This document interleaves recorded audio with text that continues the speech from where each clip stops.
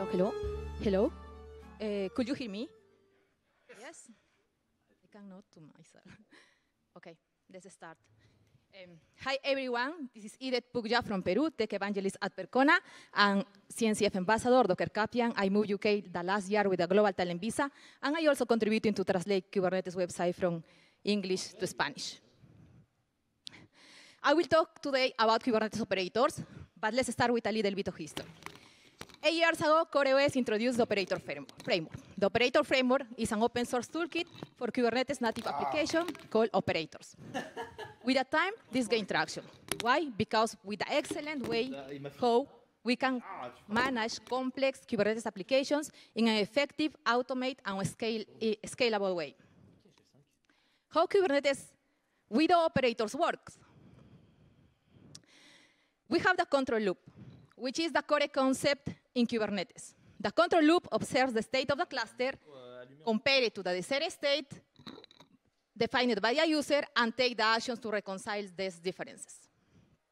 Then we have the user that creates a Kubernetes resource or default resource, also called as a deployment, and we have the YAML file that specifies the desired state and for the deployment resource. The deployment is deployed in the Kubernetes cluster, and the control loop entering action to match this current state of the cluster with a YAML desire. But what happens now if we want to scale our application, make some changes, set secrets, and environment variables? We will need to create new Kubernetes resources or edit the existing ones. So we need to add something and change something with it, which looks like a lot of work. Now let's see how Kubernetes with operators works. We have the same control loop. For this, we need operator lifecycle manager, or also called OLM. The OLM is part of the operator framework, which is a set of tools designed to manage the lifecycle of the Kubernetes operators. Now we install the operator, which has two parts, the custom resource definition and the controller. The custom resource is where we define the behavior for the new Kubernetes object, and the controller is similar to the control loop, but acts over the custom control definition. Let's say that we want to deploy a custom application. Instead of running multiple objects, deployment, secrets, pods, or services, we need just a single file for a single resource. And we deploy that single resource in the cluster, and the operator takes over that. The operator interprets the custom resource definition and starts to create the objects. Also, the operator manages the control loop and monitors the state for all the application. This is definitely a better approach to managing complex applications in Kubernetes, because as an end user, we need just to worry about a main custom resource. We can use Kubernetes operators for stateless or stateful applications, but more and more people now are using them for stateful applications. This is the case of the databases. Running database in Kubernetes cluster over time is challenging, especially when we talk about the day 2 of the Kubernetes application lifecycle, when we need constantly to optimize the application. There are many operators over there for different categories, and they are all in Operator Hub. This is similar to Docker Hub. You can find operators for databases, monitoring, security, storage, and most of them are certified by Red Hat OpenShift. How do I create my operator? The operator framework provides an SDK to build your operator and instructions also for certified this as well. The operator framework also indicates how to reach each capability model in our operator. A capability model indicates the maturity of our operator from level 1 to level 5. For example, here, the database operator for MySQL, the maturity is the number 4. If you're curious about operators for databases, check our open source Percona Kubernetes operators for MySQL and also Percona Everest that gives you a graphical user interface to create database Kubernetes clusters. And see you at KubeCon, where we are raffling this Lego in the booth F17 in Percona. Thank you. Very good. Did it on time. Excellent. Yes, yes, yes, yes. Rocked. Rocked. Absolutely amazing. Also, is anybody else accustomed to doing a talk in a second language or a third? Raise your hand. Yeah, it's hard. So let's give her another round of applause for that too. That fucking rocked. Good. Next up, we have Joao. Do we have you? Very good. He's going to be joining us to speak about Cell and all things wonderful there. So that being said, is anybody's first time at Rejekts? Raise your hand. All right. Wow. Whoa, whoa, whoa. That's fucking cool. All right, good. Do you think you'll be repeating? Raise your hand if you're going to repeat. I want to see the same show of hands. And more. Good. All right. We'll be seeing everybody in Salt Lake City then or in KubeCon next year. Spoiler, I heard KubeCon next year in Europe is going to be in London. I know. I was waiting for that. Waiting for that. Good job. Not in Europe, but somewhere. That being said, Joao, stage is yours. Go for it. Hello. I will talk about Cell or CEL and how it can help you. First, sorry for my bad English. It's a joke for a partner. Who am I? I'm João Brito. It's like John. You can find me as this arroba. And we do podcast in Portuguese mostly for Brazilian community. I'm the palestrinha and CTO of Kubernetes and distro. Okay, so Kubernetes isn't secured by default. A lot of people already say this here today and yesterday. So what's the solution? How to do this best practices, validation rules, custom rules. How do I validate all these on my clusters? Cell is the solution, common expression language. It is made for YAML engineers like me, or maybe someone. And we made a playground. Marcus Noble showed about Cell yesterday. And you can learn about from examples and test directly on your browsers. All the hype is here. WebAssembly, Kubernetes, Cell, all in just one browser. And you can use Cell. The expressions is easy.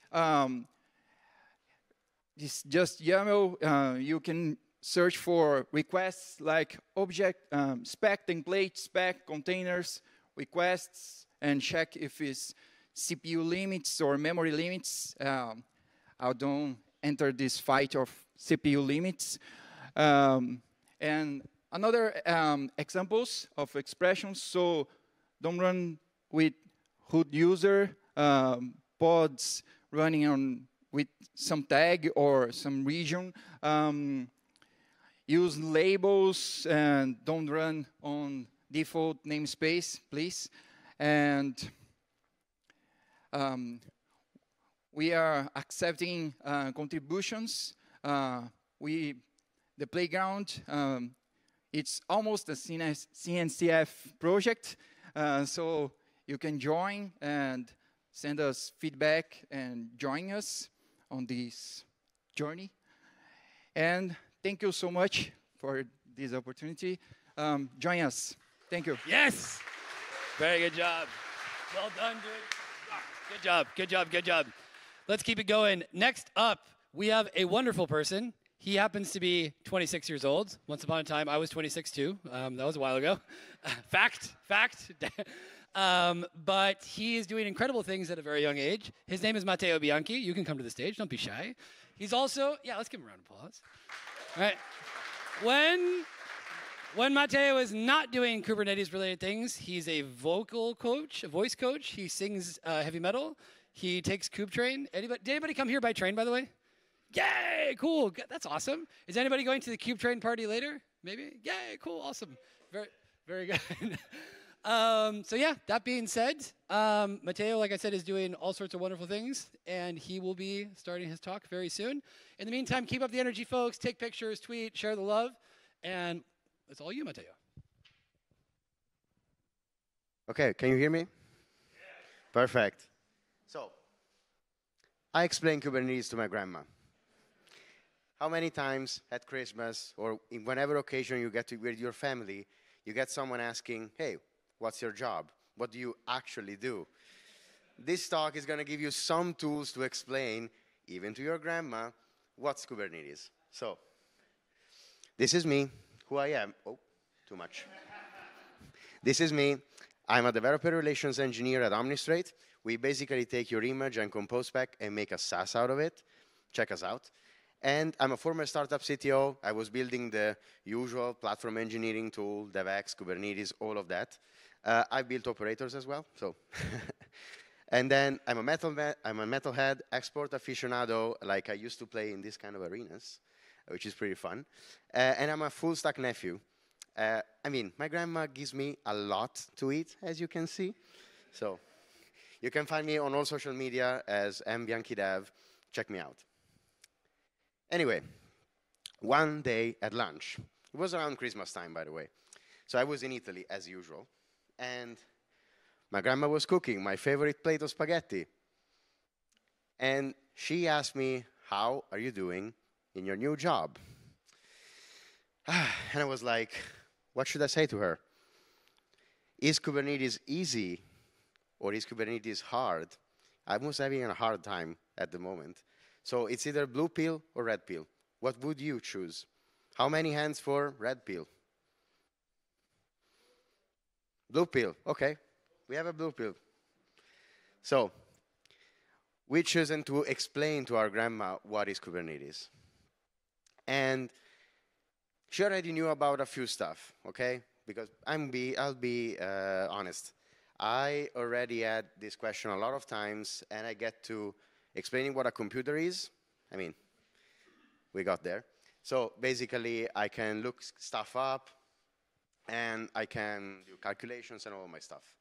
Then she knows what servers are. So they're basically someone else's PC where you run stuff.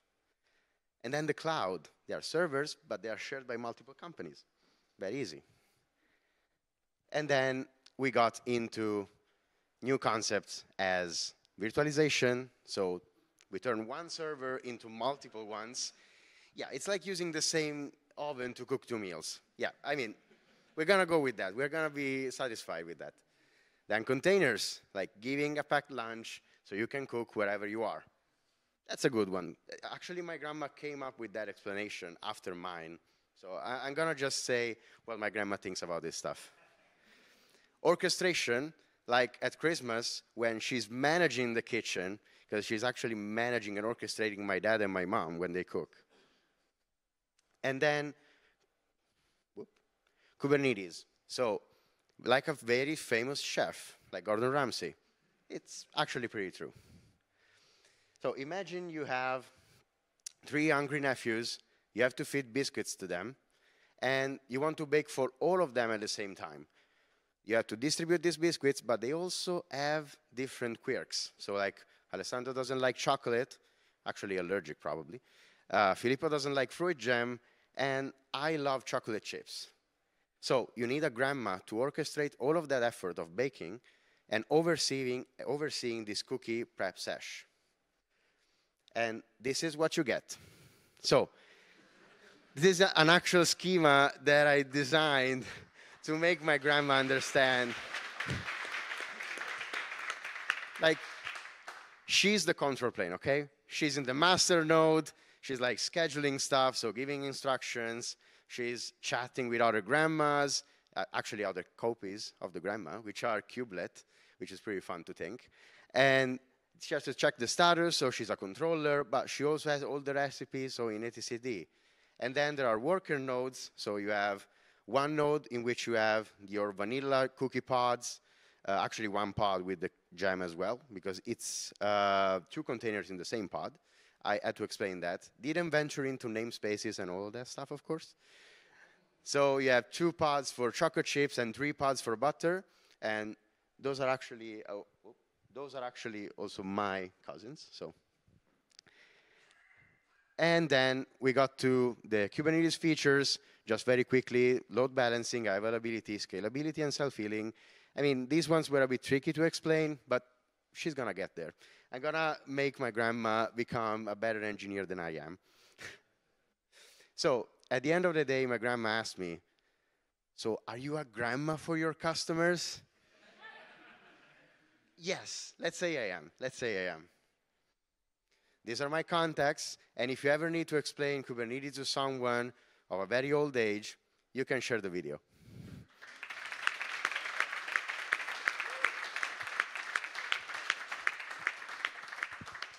I think we can all agree that was absolutely incredible, so high five to you. After having worked in the Kubernetes ecosystem for quite some time, I've heard different analogies or metaphors, sometimes about a bartender, the one in the Kubernetes documentary, Kelsey Hightower talking about a post office, but grandma's cookies resonates pretty well with me, so I want to give another round of applause to Matteo. That was really good. Our next speaker is Kyle. Kyle, can you please come to the front? Have you signed up? All right.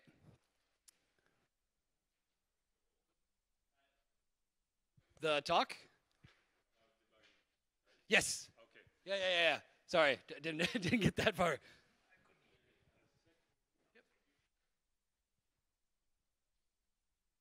And also, while he's getting set up, has anybody ever organized an event before? Is it easy? No, it's fucking hard. It's really hard. I don't know why we do these things.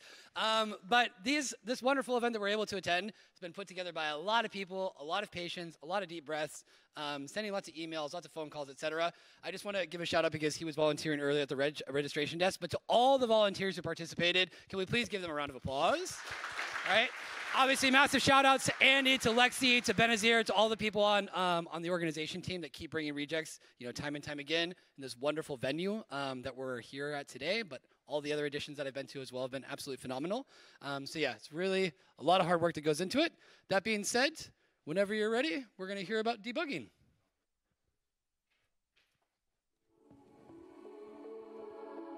Hi, everybody. Can you hear me? Okay, so I don't have any slides, but a little intro. I'm the Docker Slim guy. So I talk about slimming containers, and I'm going to show what it's like to use those containers. So you have minimal container images, right? Maybe you created them by hand, or you used one of the chain guard images, or you used Docker Slim. So you can't have one without the other. You have minimal container images, you need to be able to debug them. And that's what I'm going to show. So with the latest version of Docker Slim, you can debug container images, minimal container images, or any container images with 3 runtimes. With Docker, obviously. Kubernetes, that's another one. And then containerd, that's what I'm going to show. So I'll start by slimming Nginx. That's kind of a classic go-to. It'll take a few seconds.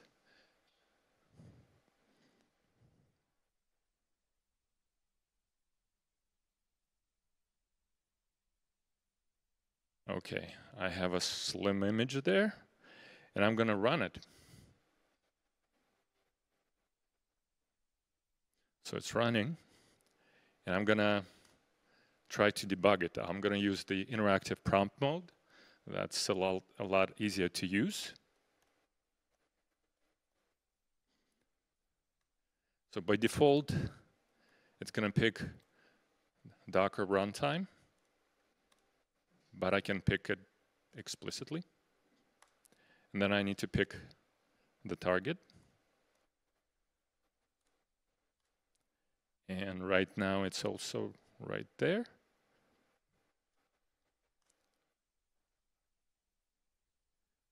So if I do ls, I see that I'm actually in the Nginx container. And that's not quite what you get by default usually.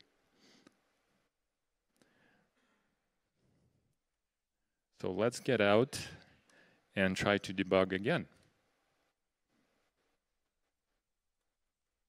But this time, we're going to try to, oops.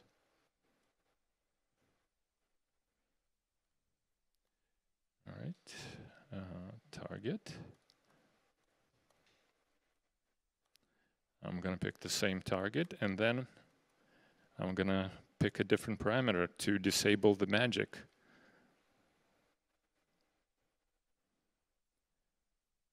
There's this parameter called run as target shell, and it's on by default. And I'm going to disable it. So when you do that, you'll get something different. You don't see the Nginx container anymore, but you can get to it the old-fashioned way through the proc file system.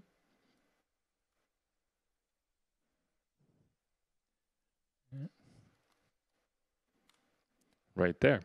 So that's one of the enhanced user experience benefits you get there, in addition to different runtimes. So what does it look like to pick a different runtime?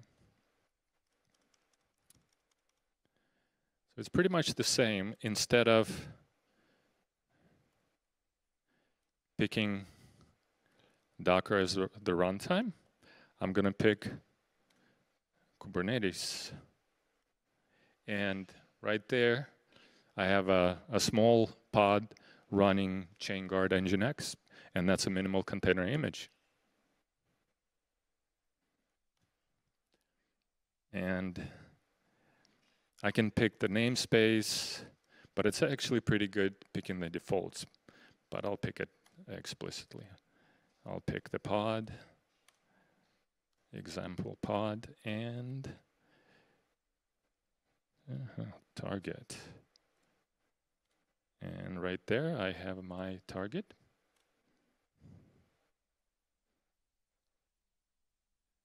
Connecting, it takes a while to create the ephemeral container and connect. And right there, again,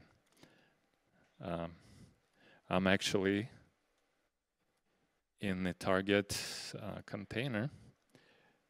Nginx. And then I can do which, and also I can access the binaries. Now if I look at the hidden files, there's a little bit of magic there with the binary directories, with the bin, user bin. I'll wrap it up soon. And that's pretty much the same thing you get for container D. I have a VM with container D.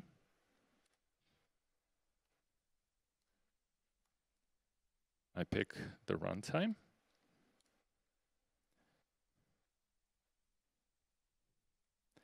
And I pick the target. And I also have Nginx running there.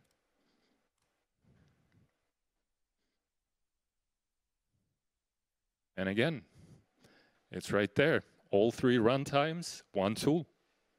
That's it. Oh, good. Well done. Excellent. Oleg. All right. Our next speaker is Oleg, who's an awesome person, who I've been very fortunate. I realized I didn't even introduce myself. My name is Bart Farrell. I'm a freelance content creator. I'm based in the north of Spain in Bilbao. Has anyone ever been to Bilbao? Yes, good. We have a wonderful CNCF meetup in Bilbao. I'm one of the organizers. If you'd ever like to give a talk, you are more than welcome. You can reach out on Twitter, LinkedIn, etc. But yeah, we were lucky enough to have Oleg at one of our meetups last year. Excellent speaker, wonderful community person. Looking forward to what he has to share with us today. Go for it. Okay, thank you. Am I audible actually? Yeah, so thanks a lot for coming to my second talk, and let's continue. Well, no, of course, I'm not talking about Jenkins today, second time. I actually want to talk about test containers for your Golang projects. So who does develop in Golang? Who does know about test containers? Well, it's more than 1 year ago when it was basically 1 or 2 hands at KubeCon. So that's really nice. So yeah, I work on developer tools. Actually, I'm a serial DevTools developer and maintainer. So every time there is a Ignite talk, I have something to present.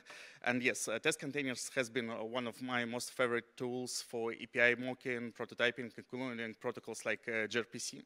Oh, yeah. Is it? No, it's not happening again like last time. Okay, so at Gradle we actually do quite a lot of stuff, not just Java build tool automation, not just. So, okay. No, So it's not working after all? Oh, yeah, okay. Yeah, and we have velocity, and actually we do quite a lot of developer productivity engineering, which is all about metrics, etc. So if you know about SRE, so DPE is basically SRE, but for developers, or something like that. And there are metrics, and of course there are tools that are needed to improve these metrics, to automate them, etc. And one of my favorite tools are local stack, well, because I have to develop with AWS, also microx and YMock for API mocking and development, and test containers, which I'm about showing to you. So do you want to see more slides? No. And I do not want to show more slides, but you can find them on my speaker deck account. And let me just show to you quickly what we have.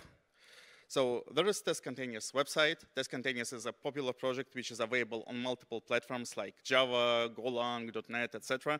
And in each language, it has quite a simple implementation that allows you to just quickly spin up a container within your test, and then you can manage your unit test framework to automatically tear down this container, and all you need in your code is just say, I want this container, this image with these settings, with these ports exposed, and then you just write unit test and you let test containers to care about everything. So there is implementation for Golang. It's called Test Containers for Go. And there is quite a lot of documentation, and there is repository that actually creates, provides everything around test containers for Go. And of course, there is also Go package documentation, etc., etc. So there is a lot of stuff. I will just show you how it looks like in practice.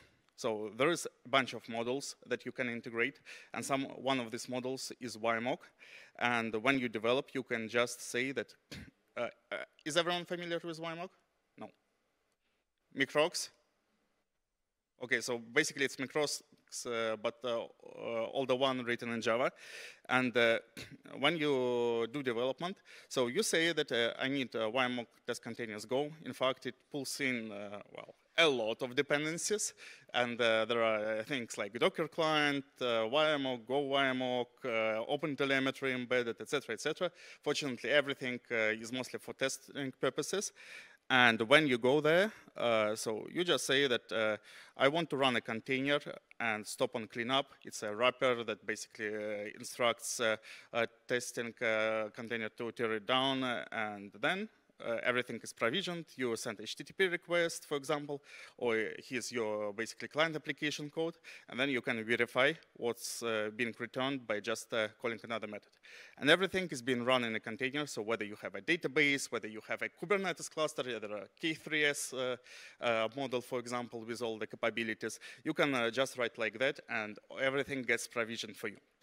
And how it looks from testing perspective, so I just call go test, and well, that's it.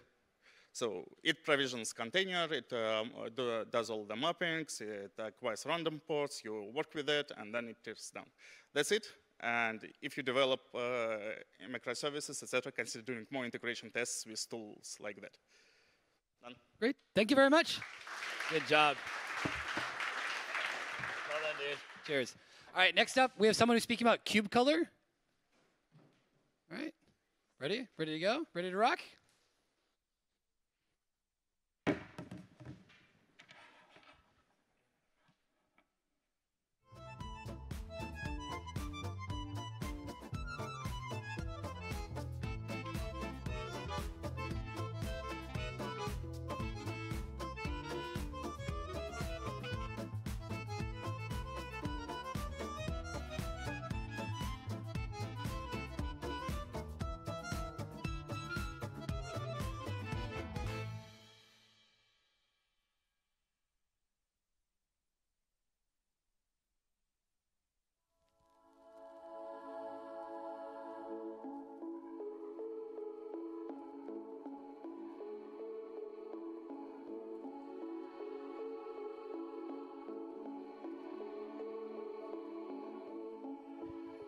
Okay, 1, 2, ready?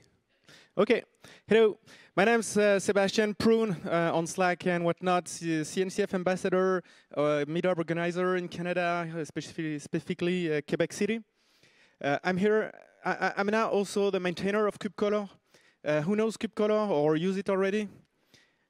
One hand. Okay, so if you're using it for a long time, the old project is now archived, and there is a new project which was cloned with a lot of new features into it. So upgrade. So now for all the others, most of you are presenters. Who are presenters this year, today, or okay? So I don't want to see any demo where you tap a KubeColor or something and it's black and white or white and black.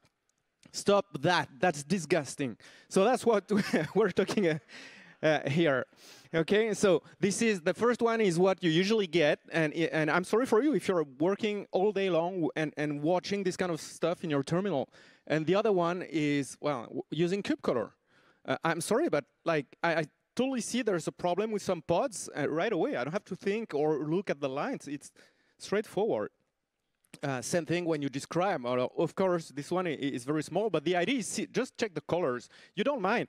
The only important thing is the reason. Like crash, look back up. You see that straight away. Ready, false. Like you know it. It's very easy to see. So that's a very great tool. It's a single Go binary that calls KubeColor undercover. So what you usually do is like you just install KubeColor. It will use your regular KubeColor below it. So go to the, it's very easy to install on whatever the platform. For Mac, you can brew install KubeColor. It's very simple. You then just alias KubeColor equal KubeColor, and you're done. And you have colors. So go test it. And you love it. I'm pretty sure you will never go back of black and white. Thank you. Very well done. Excellent job. Excellent job. Respect to KubeColor. Cool. Our next speaker is David, who's going to be talking about OpenStack. Yes. Come to the stage. I will say that this lovely human is by far one of the most fashionable people in this building. So we're giving him a round of applause. I really dig his style. Fucking sick.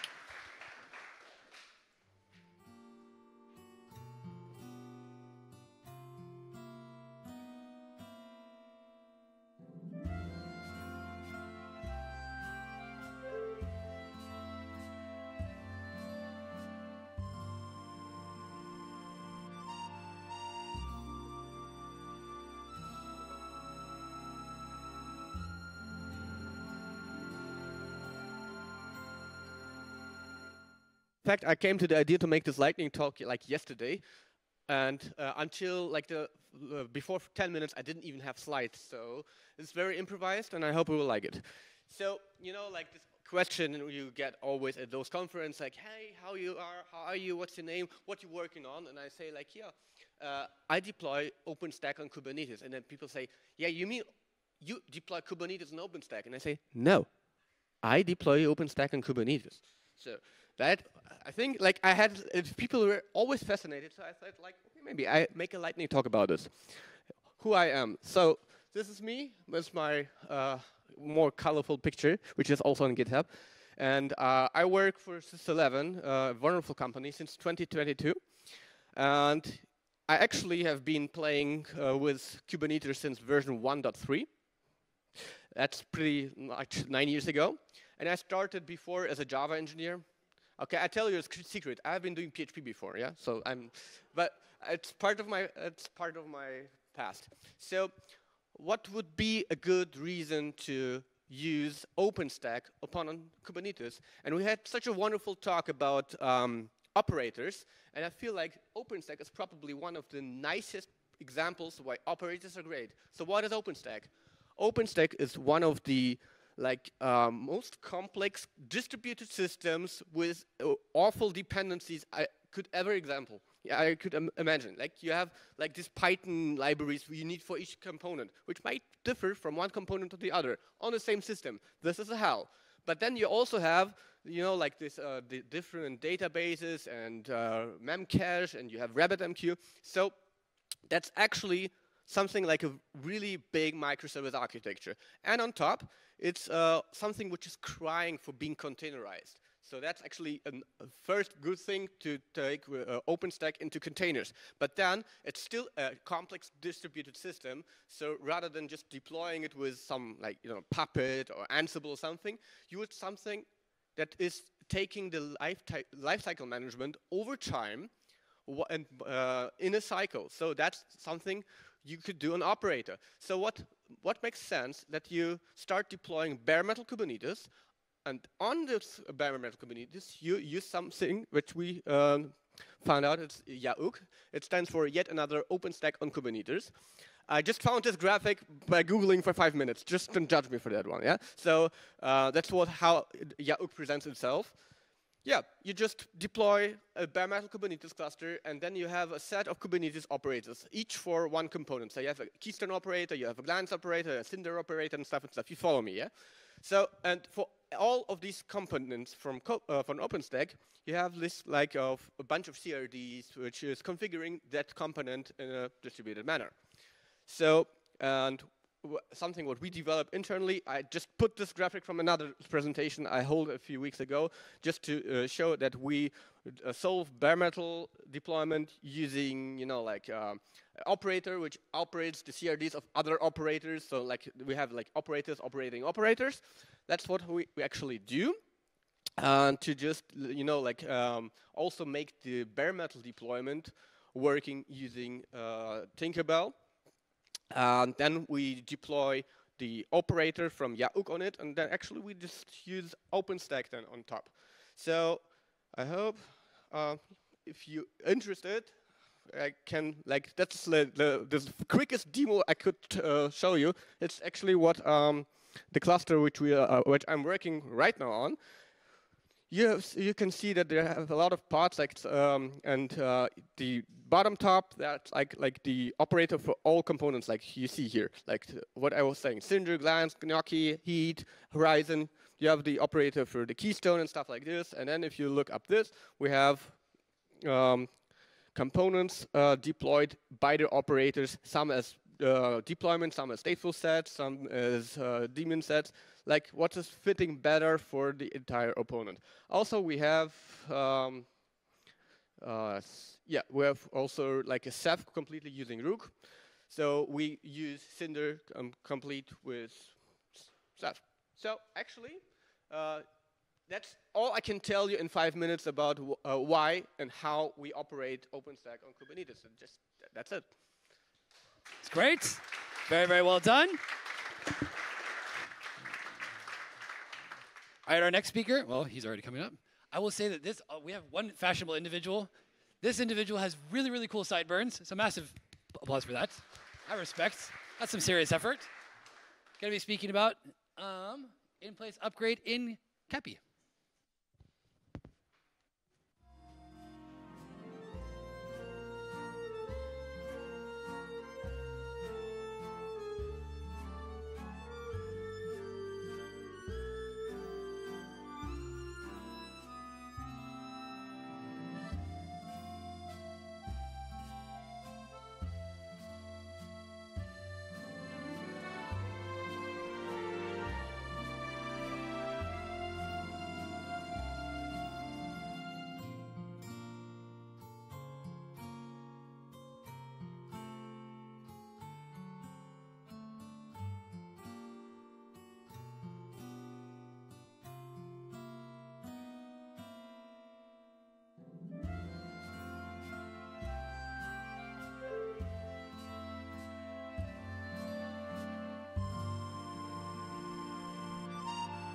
Hi everyone, I hope you can hear me correctly.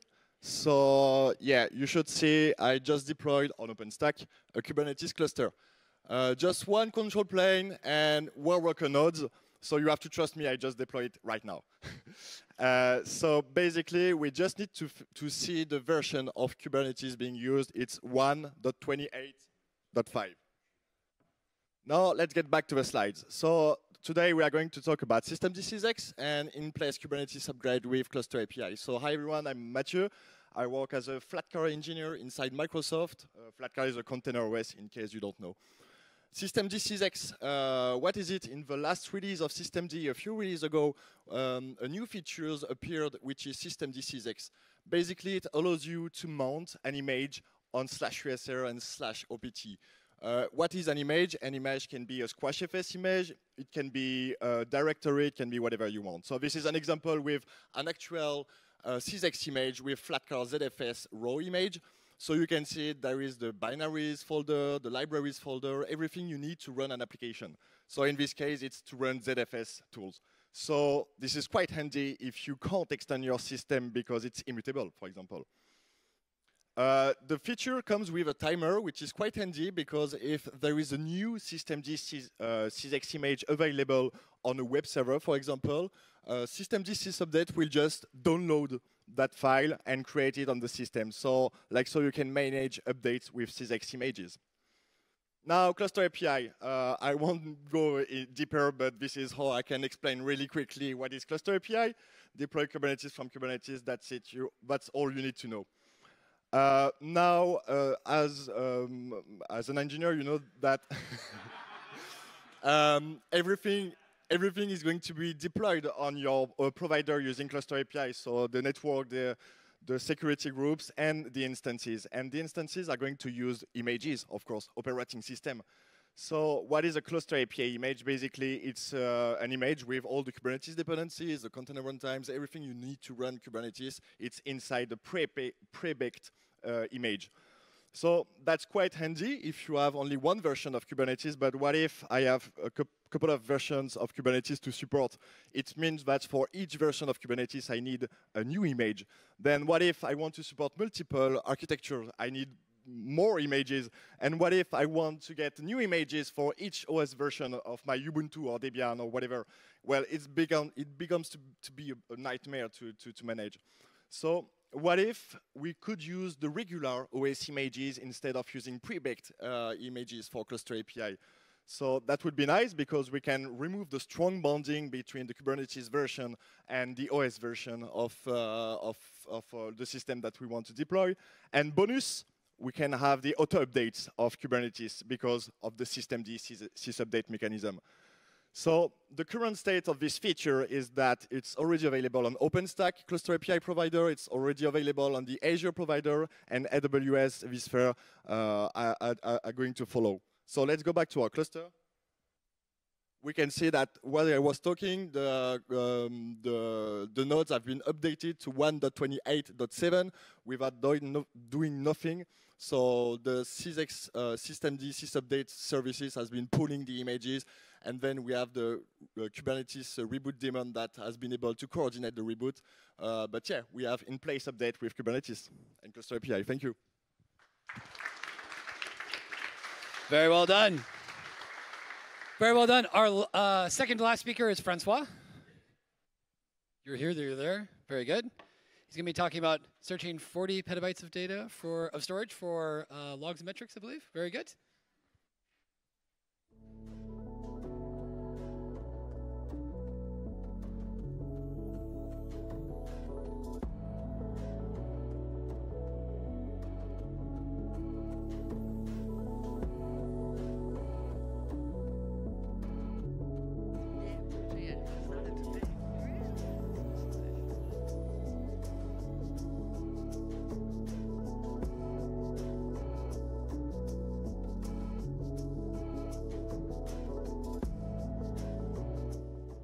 Hi. Is the sound okay? Okay. Hi, everyone. I'm here to talk about searching a lot of logs on your cluster. I hope you don't have this kind of issues because it's very painful, even if you have a good engine. Who am I? I'm one of the co-founders of QuickWit. QuickWit is a new engine like Cloud Native for logs and traces. And so I'm work mainly on the engine and also on the Grafana data source so that you can play with the data in it. So first question, why would you want to start a new engine? Typically, you want to be able to scale from up to petabytes or more generally to terabytes. When you handle manage logs, it can add up quickly. So that's one pain point. Also, you want to manage this very simply. And lastly, you want to be fast. So we build a new engine from scratch to fix those 3 pain points. We built it in Rust. It's powered by a well-known search library, which is used by many big companies called TonTV. To play with petabytes, you have to decouple computed storage. So we did that. All the components are stateless, and also as a nice to have, we also have a schemaless indexing, so you don't have to take care about your schema. So how does it work? First, you have to decouple compute and storage. So on the left part, you are indexing, if this is the right path, you are indexing data, and you have one pod. You can start with one pod, but you can add others. This pod will just produce what we call split files. This is the unit of search in QuickWit, and they will just upload it on the object storage. And once it's uploaded, it will also update a small file called the metastore.json file. It's just a list of all the split files that are present on the object storage. And then you're done. And on the read path, you have the searchers who can have access to this, and you can also add many searchers on it. And then here you have a decoupled computed storage architecture, and you can scale up, scale down your indexers, your searchers, shut down everything, or start everything in 1 second, or a bit more. The secret of QuickWit is relies in the split file. The split file is made of 3 data structures. One data structure is for accessing document from their document ID. This is what we call the doc store. Then we have the inverted index. So this is for the search part. So it's basically a hash map. You have got a term, and it will return the list of documents matching this term. And lastly, we have also columnar storage. It's for analytics purposes, so you can do fancy stuff also with it. And the last part, the tiny part, is route cache. It's a kind of index of indexes. So we store a bit of metadata to access the object storage very fast.